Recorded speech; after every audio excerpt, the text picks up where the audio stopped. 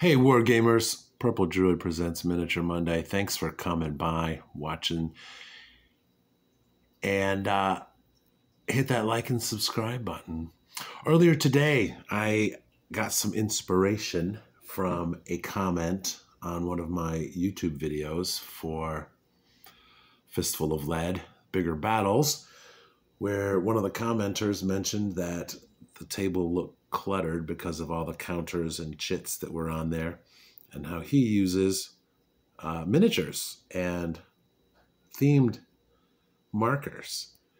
And I thought to myself, why don't I ever do that? So what I did was I sat down with some wooden chits, and I had a few of these little resin cracked earth markers.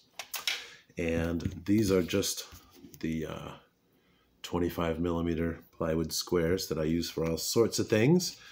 And I'll tell you what, these are the most versatile tool in my crafting toolbox. I went to the bitsbox and I found some skeleton parts, and I got a hold of some of the Testers model putty. And let's just start from the beginning here. So I used the model putty and I made some little craters. And so I think you can see there, is that in focus? I'll get my hand out of there.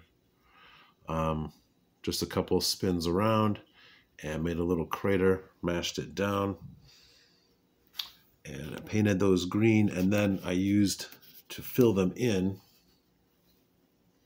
I painted them with the Vallejo earth texture. Oh, there we go. That's in focus now, which you can see it's kind of gritty and grainy and looks like mud.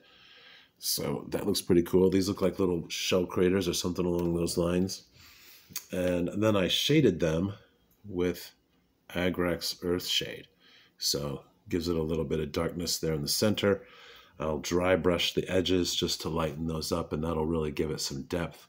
And so I think these will make good shock markers, or at least shock markers for Fistful of Lead. And I can potentially use them with other games as well. Now, these cracked earth bases actually turned out pretty well too. These are going to get flocked. And I think they'll look pretty cool. And these can probably be used for shock markers as well. Maybe I'll use the craters for 1s, and I'll use these for 5s, because I know sometimes they get pretty high up there. I also made some casualty markers with these little skulls. So with one skull like this, it's going to count as one casualty. And the little bag of parts that I had some extra bones in it, like arms and such like this. So this will be 2. And this one here, when it's painted, this will be 3.